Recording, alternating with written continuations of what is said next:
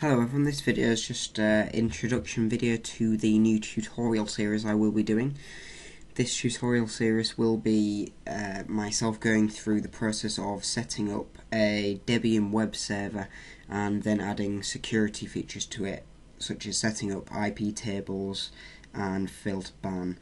I will also be going through and telling you how you can set up backups as well overnight, so that will include SQL backups and file backups. If you've got anything you'd like to see in it, then please let me know and I'll make sure to cover that.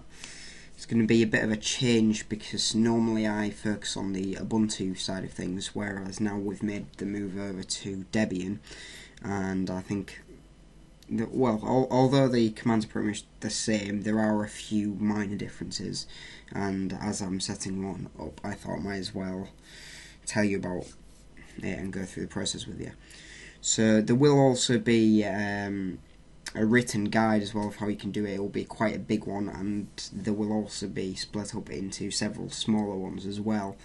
You can find them by going over to Vertus Computing if you wanted to.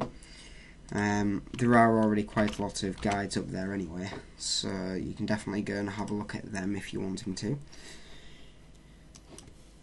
So if you haven't already been on there, then all you have to do is go over to vertuscomputing.com, or if you're on my website, there are quite a lot of links to it on there, and if you haven't been on it in a while, you will notice it's had a revamp.